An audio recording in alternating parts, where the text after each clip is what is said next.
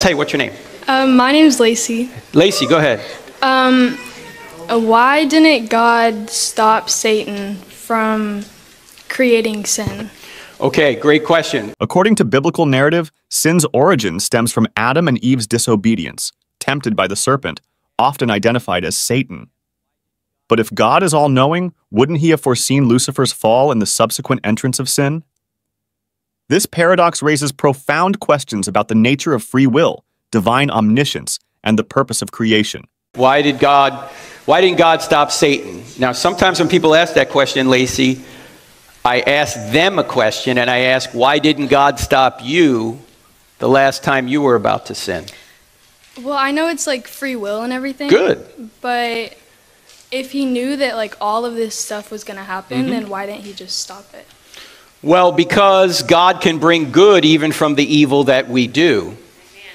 And God wanted to create a universe where people had the free choice to either love or not love. And the only way he could make love a possibility was if he gave us free choice. Of course, if he gives us free choice, however, then he has to open the universe up to evil as well. So God thought it was worth it to create creatures, moral creatures, who could choose whether or not to love. He didn't want a world of robots. That wouldn't be a loving universe, wouldn't be a moral universe.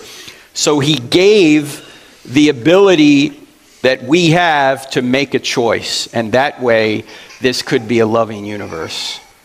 Let me also say this, and this can sometimes be hard to explain, so I'll do my best, but I was out at Arizona State a couple of weeks ago. A young man came up to me and he kind of asked the same question. Like, why would God allow this evil to come into the world? And I said, because redemption is better than innocence. Now, what does that mean? When you're in a relationship and something happens where a sin is committed, there's a break in the relationship. If that relationship has been redeemed, meaning that both parties apologize and pledge to do better moving forward, in most cases, that relationship is stronger than before there was a problem. Because redemption brings you to a higher state than innocence.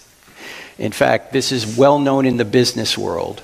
If a customer has a problem with a company and the company jumps in and goes above and beyond the call of duty to fix the problem, that customer is more loyal to that company after the problem than before, because the relationship has been healed, it's been redeemed. Now, we don't do evil so we can be redeemed, but when we inevitably do evil, that redemption can bring us to a higher level of satisfaction with God. In fact, Paul puts it this way in 2 Corinthians 4. This is a passage where he talks about suffering. He says, our light and momentary afflictions are achieving for us a greater weight of glory that far outweighs them all. So we fix our eyes not on what is seen, for what is seen is temporary. We fix our eyes on what is unseen, for what is unseen is eternal. What's he saying? He's saying when you go through difficulty here, you're actually enhancing your capacity to enjoy God in the future. Because when you go through difficulty, and you come out the other side of difficulty, you're a stronger person and you've had a better relationship with God. If you had the right attitude going in, that you're going to enjoy the relationship even more. It's kind of like in a sporting analogy. If a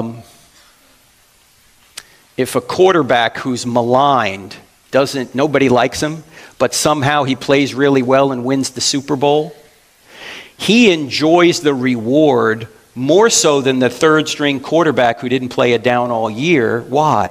Because he went through all the pain, he went through all the suffering, he went through all the difficulty of winning when the third string quarterback just rode the bench the whole time, right?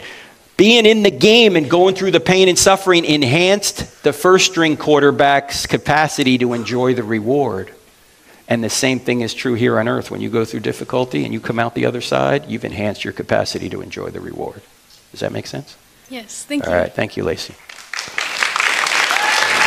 Why didn't God stop Satan from creating sin?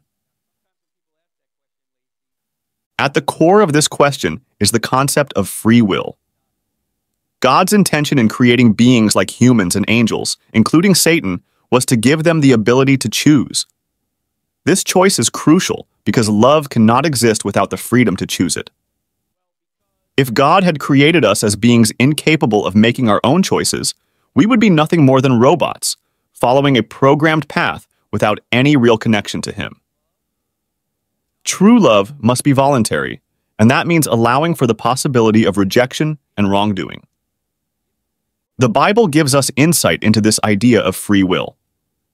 In Deuteronomy 30, 19 God sets before the people the choice between life and death, blessings and curses, urging them to choose life. This demonstrates that God values our freedom to choose even when it leads to consequences. He allows Satan's rebellion and the presence of sin because He respects the freedom He gave to His creatures. Free will means that both love and evil are possible. Without the ability to choose, our love for God and each other would be meaningless. Imagine if every decision we made was controlled. There would be no value in our actions, no genuine relationships, and no moral growth. By allowing free will, God opens the possibility for true love and also the risk of evil. One of the most profound aspects of God's nature is His ability to bring good out of even the worst situations. Frank Turek touched on this by emphasizing that sometimes redemption is better than innocence. Romans 8. 28 reinforces this by stating, "And we know that in all things God works for the good of those who love Him, who have been called according to His purpose." Even when evil occurs, God can transform it into an opportunity for growth, transformation, and a deeper relationship with Him. God's allowance of evil and suffering is not because He delights in our pain, but because these experiences can refine our character and deepen our faith. When we go through trials and emerge stronger, our relationship with God can reach a new level of trust and reliance on His goodness. Redemption, in Christian theology, means that God takes our brokenness and sin and uses it to bring us closer to Him. The story of the prodigal son in